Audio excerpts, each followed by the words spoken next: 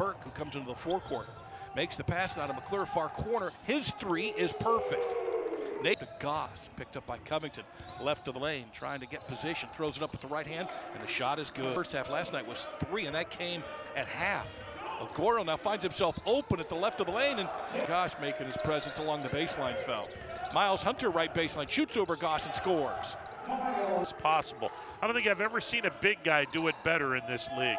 Burke from the right wing hits his first. Slowed down by Lestrap, ball given to Rattan Mays. Now back to Bohannon, got by Say, right to the basket and scores. Abs miss for YSU, clears to Rattan Mays. He'll come back the other way. Down the right of the lane onto Persia, throws up the runner and scores. Persia comes into the forecourt, feeds to Manette, left wing, open three for him's on the money. He finally Thought of yesterday, Rob. Manette working right wing, finds McClure wide open, near sideline three is good again. To Persia with 12 to shoot. Bounce pass to McClure, feeds to Goss, right baseline jumper is perfect. Covington has it now for YSU, near side of the floor, left wing. Gonna pull up for three. Bang, bang. To the forecourt.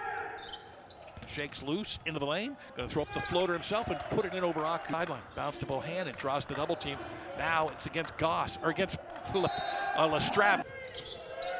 Only 1 point in the game tonight. Heads into the lane, right to the basket. Throws up the runner, scores. Drives, throws across the floor to Rattan Mays. Fires it inside to Hamperian. Turns, shoots, and scores for YSU. Clears it out front to Burke.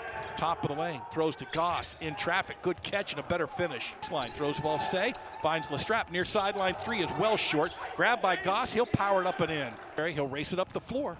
Say giving chase. Quisenberry gets by him. Gives to Akuche. Goes baseline and hammers it. Catch. Time expires. And YSU has earned the weekend split against IUPUI. The final tonight from the Bigley Center. Youngstown State 77, IUPUI 70.